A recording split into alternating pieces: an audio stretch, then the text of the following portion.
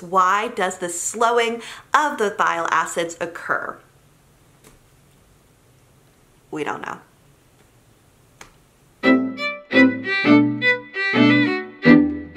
Hello to all of you beautiful birthing people. Welcome back to my channel. My name is Elizabeth, also known as Nurse Sabe here on YouTube, Instagram, TikTok, and I am a labor and delivery nurse, a postpartum nurse, certified childbirth educator, and mom to 3. And today I am coming at you guys with one of my favorite things, a super educational video, and we are going to be talking all about cholestasis of pregnancy, also known as intrahepatic cholestasis of pregnancy, also known as obstetrical cholestasis. So if you have been diagnosed with this, if you have heard about this, if you've had a friend or family member, this video is for you. It also can just be a great educational tool as you're heading into your pregnancy, knowing what things you need to be worried about and you need to be watching out for this rather common diagnosis that we see within pregnancy. So let's go ahead and jump into it.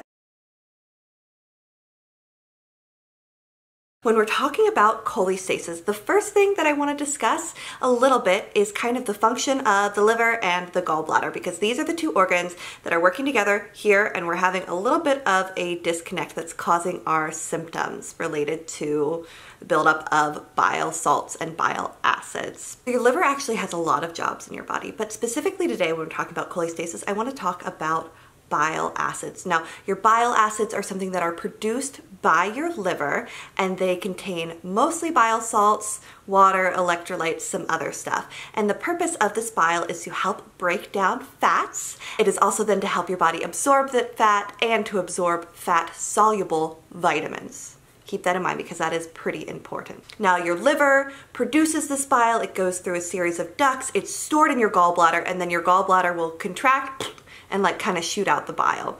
Now, when we have the cholestasis, the intrahepatic, hepatic meaning liver, cholestasis of pregnancy, what we're seeing is a slowing of those bile salts exiting the liver. They're kind of getting held up in that liver gallbladder area. And when that happens, instead of the bile salts really being able to do their job to break down the fat, they get released into the bloodstream. And this release of bile salts into your bloodstream causes the #1 symptom of cholestasis of pregnancy: intense and severe itching that is often localized to the hands and to the soles of your feet. This itching does not come with a rash, because there are some rashes associated with pregnancy, but this itching often can cause some breakdown in skin because you are scratching so freaking violently, because you are so stinking itchy. So cholestasis is actually the most common pregnancy-specific liver disorder that we see. It occurs in approximately 1 per 1,000 pregnancies. Most often it's seen occurring in the 3rd trimester, but it can occur before that. So let's talk a little bit about why we have cholestasis. Why does this slowing of the bile acids occur? We don't know. We don't know. We don't know specifically. We do believe that it is heavily influenced by hormones, estrogen and progesterone being the two hormones that we see have an influence, because those do increase in your 3rd trimester, and your 3rd trimester is when we are most likely to see it. We understand that there's probably a hereditary component. You're more likely to have cholestasis if you have a direct relative, so a mother or a sister who has had it in the past. We also know that having multiple pregnancies puts you at an increased risk. Now, is this due to the weight of the pregnancy or the extra hormones that we have going on? We're not 100% sure, but we know that when we have pregnancies that have been initiated through IVF, and there are some more intense hormones occurring with that because you're getting them externally, there is a higher risk of developing cholestasis. So some other risk factors include being over the age of 35 years old, and also geographical location. So there might be some connection to having a low amount of selenium in the diet. So we see it more commonly in people who are from South America or Northern Europe. We also see if you've had previous liver issues in the past. So if you've had hepatitis C, if you've had gallstones, if you've had any sort of liver disorder previously, you are at an increased risk for developing cholestasis in your pregnancy. Now, what we are also seeing is in individuals with cholestasis, there is an increased risk of having concurrent gallstones, of having extreme nausea and vomiting early in pregnancy, of having preeclampsia, and of having gestational diabetes. All of these things seem to be connected, and we're not 100% sure where the connection is coming from, but it kind of makes sense that your liver is just going bajiggity. What are the symptoms of cholestasis? So we already talked about the itching on the hands and the feet. This is known as pruritus, and it's often our first symptom, and this might be a symptom that we notice before we see any changes in laboratory results. So just because you have negative laboratory results initially, if that itching of your hands and feet continues with no rash, we want to continue to follow up to see if cholestasis is slowly developing. Basically, sometimes you get the symptoms before we see lab changes. So with this itching, we see that it often progresses and gets more severe as the pregnancy continues, and also that it is the most severe at night when you're trying to sleep, which is fabulous because it's already impossible to sleep when you're pregnant. So some other symptoms that we might see are malaise or feeling really, really tired, right upper quadrant pain, which often up here is associated with liver pain, dark urine, pale stools, steatorrhea, or your stools seeming really, really oily. Sometimes people even will appear jaundiced. That happens in about 10 to 15% of pregnancies that are complicated by cholestasis. Nausea and vomiting might also be a symptom that we see. When we are presenting to our provider with itchy hands and itchy feet, the first thing that they're going to do is draw a total serum bile acids level. And this is going to be one of the first ways that we can see, hey, are our bile acids in our blood elevated to a level where they should not be? These might not always show a change initially, and so if you persistently have symptoms of cholestasis, we want to continue to redraw these every 1 to 2 weeks or so, just to make sure that we are continuing to follow up that those lab results don't change. We're also going to look at your liver function. So your AST and your ALT are things that we can examine. Those sometimes might be elevated. They also can be normal. Another thing that we might do is do imaging of the liver and see, hey, what's going on there? About 13% of people who present with cholestasis will have concurrent gallstones that we might see on imaging, or imaging might look completely normal. Now, because vitamin K is a fat-soluble vitamin, and we know that we need enough bile to kind of help break this down and absorb that fat-soluble vitamin, one other thing that we are definitely going to be screening for is to make sure that your coagulations, or your ability to clot your blood, is normal, because if you're not absorbing that vitamin K as you should be, those levels can decrease and put us at a risk for hemorrhage in the postpartum period. Okay, now that we've talked a little bit about what is cholestasis, how we diagnose cholestasis, let's talk about why we care about cholestasis. Because yes, having itchy hands and feet is extra super annoying, but there can also be some negative effects to your baby. With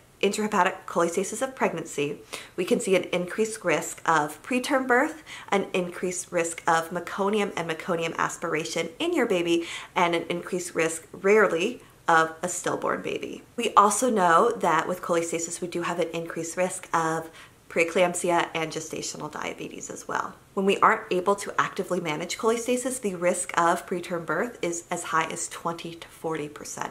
The increased incidence of preterm birth is thought to be associated with the increased bile acids in the blood, making your body more receptive to oxytocin. Because of the increased bile acids in your blood, it creates increased colonic activity of your infant, which can lead to an increase in passing their first stool before birth. And when babies pass their first stool before birth, this is called meconium-stained fluid. And rarely, meconium-stained fluid can be aspirated into the lungs and create a pretty significant infection in baby. We also sometimes see a respiratory distress syndrome in infants who have been exposed to increased bile acids in the maternal blood flow, and this is thought to be due to that increased bile acids putting strain on the lung and reducing the amount of surfactant that baby is producing, and surfactant is what allows those lungs to open up so nicely. We also sometimes will see fetal distress in the form of arrhythmias, tachycardia, and bradycardia. So stillbirth is a very rare complication of cholestasis, but one obviously that we take very seriously.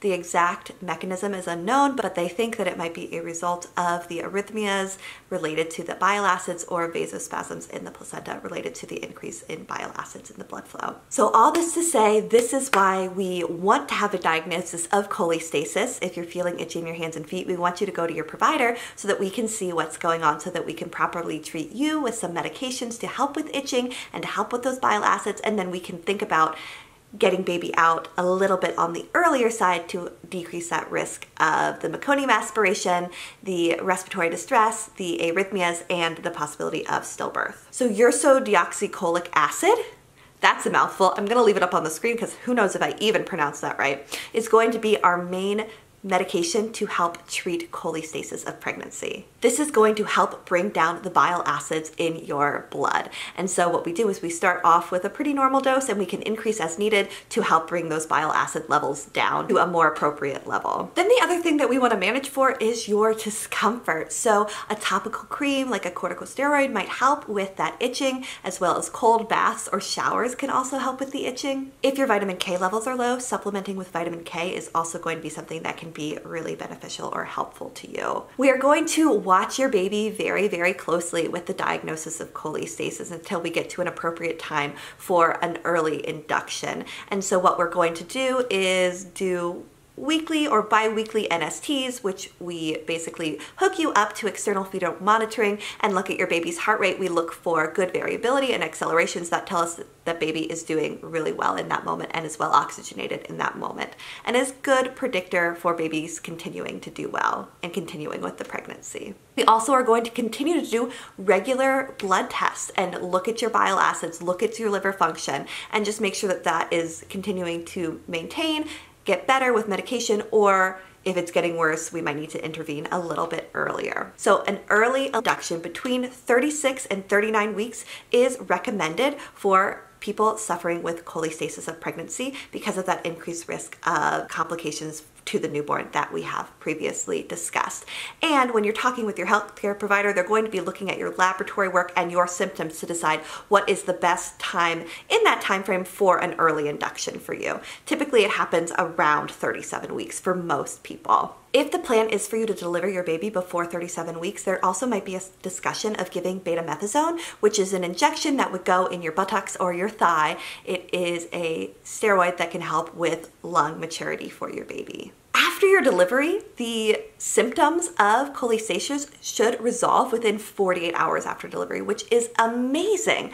But unfortunately, it does have a really high recurrence rate, up to 90% for subsequent pregnancies, which is not super fun. Another complication that we see sometimes is if you were to go on hormonal birth control, you would actually have the symptoms of cholestasis again. Because hormonal birth control contains that estrogen and progesterone, it can kind of trick your body into thinking, oh, let me do this thing again, when really we don't want to be doing that. During your pregnancy and also after, because there is that increased risk for gallstones that can be related to cholestasis, you might have a recurrence of gallstones and have the need to get your gallbladder removed. Okay, so I hope that this video was helpful in explaining to you what is going on with intrahepatic cholestasis of pregnancy, obstetrical cholestasis. It's kind of confusing. It's kind of a lot of different things all going together in one, but when we look at the big picture, we want to make sure that we are treating the symptoms, monitoring the bile acids, and kind of going from there. And then making sure that we get baby here in a safe and healthy way. So considering an early induction based on your symptoms and your lab results. I hope that was helpful. Definitely let me know if you've learned anything about cholestasis of pregnancy. I certainly learned quite a bit researching for this. And until next time, bye guys.